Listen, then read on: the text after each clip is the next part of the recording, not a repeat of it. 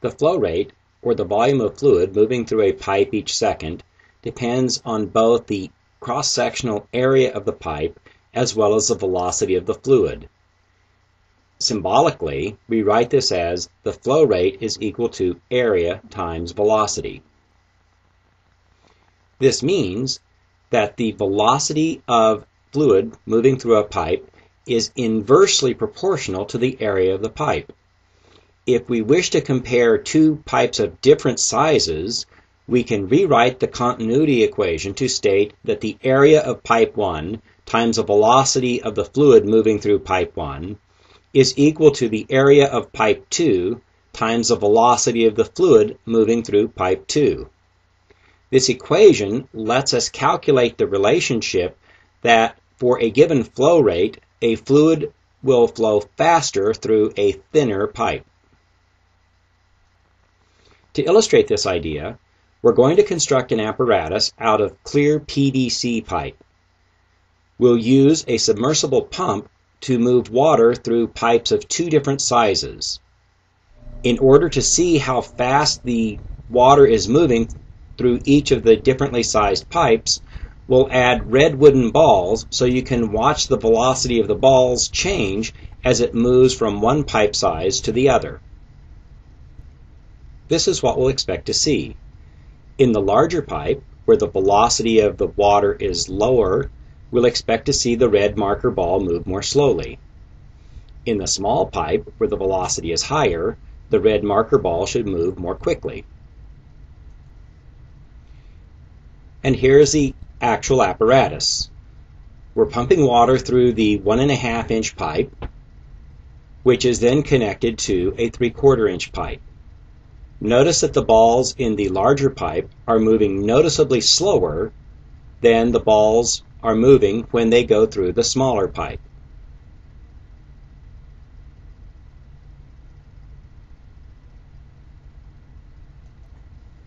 Now let's look at some numerical data we collected using this apparatus. The 1.5 inch pipe has a diameter of 4 centimeters.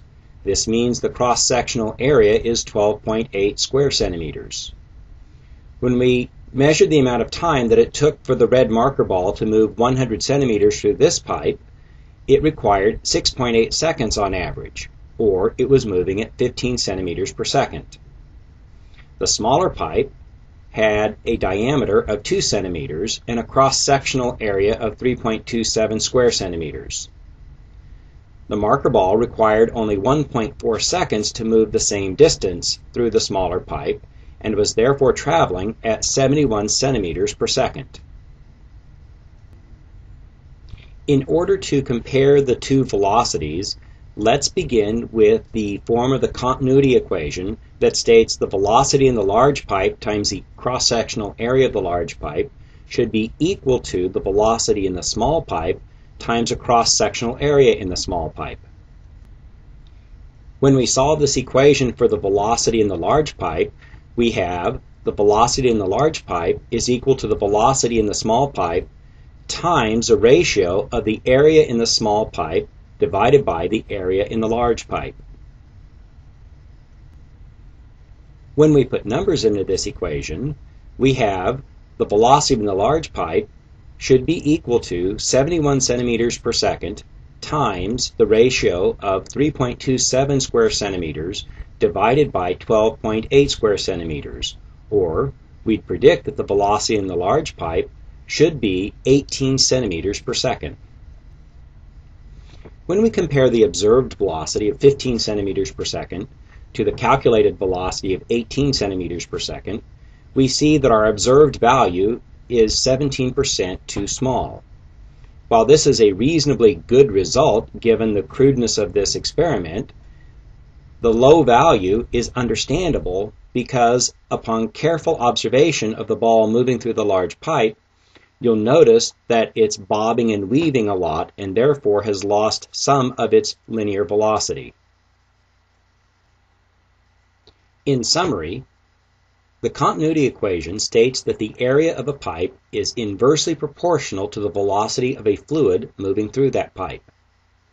The product of the area of a pipe times the velocity of the fluid gives the flow rate, or the volume of fluid moving per unit time. If the flow rate is constant, fluids flow through a thinner pipe at a greater velocity.